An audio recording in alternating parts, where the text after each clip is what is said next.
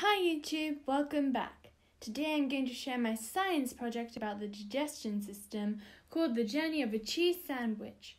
It's a very common science project in the UK, so let's start.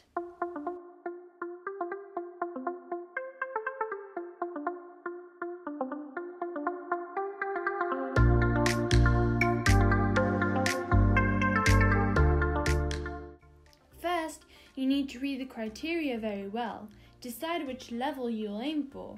I think it's very good to get a criteria sheet for all the projects that you do, so you know what you should research about.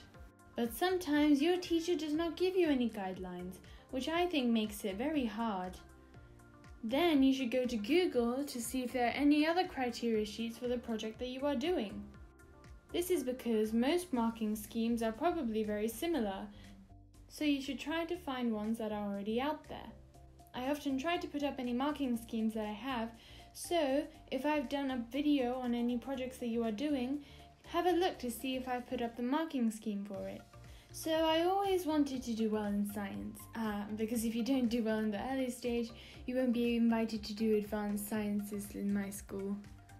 I just want to be able to do well. Even though I may not want to study science in higher education, it's better to have choices than no choices at all. So I was aiming to do the highest level. First, I researched all the necessary things I needed to put in my project. We were given A3 paper to do the project. I, surprisingly, am not very good at art, as you might have noticed by now, maybe. So I needed to find a traceable digestive system. There are a lot online, so I just printed out an enlarged one and traced it. I did this by putting the picture on my window on a sunny day and putting another piece of paper over it, and then you'll be able to see the picture appear on your paper.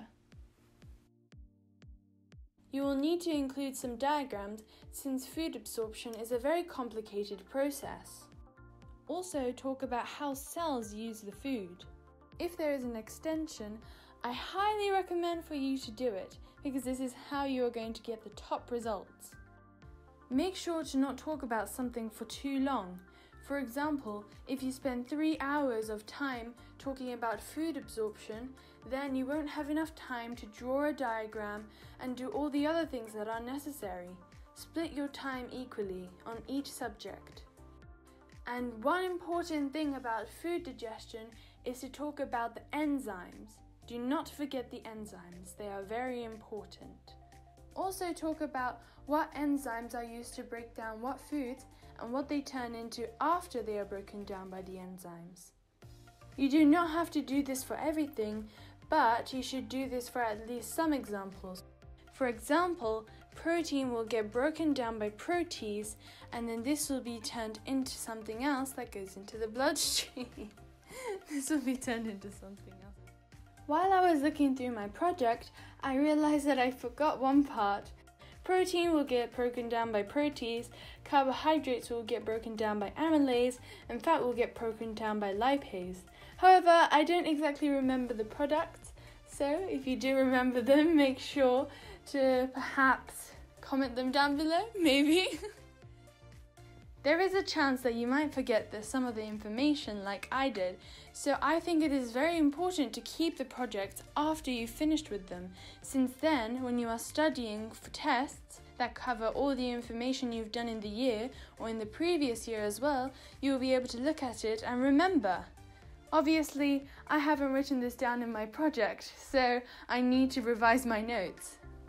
So thank you for watching. I hope this helps you do your project in some way.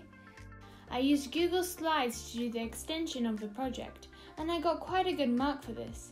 More importantly, I learned a lot. This helped me for my biology exam anyway. So please like the video if you like them, or you can dislike them if you don't like them, so then I know what videos you like to watch. It would be wonderful if you could subscribe to my channel so then I could help grow my channel. It's getting very wintry, so keep warm. See you later. Bye!